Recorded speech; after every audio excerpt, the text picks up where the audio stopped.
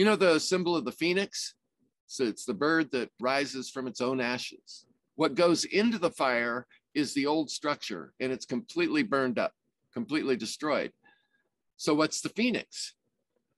Well, it's a bird. And the reason it's a bird in this symbol is because the spirit is related to the element of air, and birds fly in the air. So birds have been used as symbols of the Holy Spirit. So the phoenix is the spirit, the original intention that got buried under incrustations of old and stale patterns, things that didn't work, mistakes.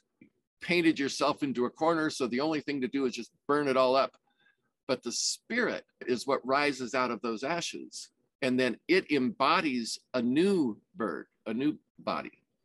That's why that phoenix is always pictured as itself being on fire, because it's not a corporeal body. It's the indwelling spirit, which then will inhabit another vehicle and will change that new vehicle, you see, because the spirit is fire, and fire always changes whatever it comes in contact with.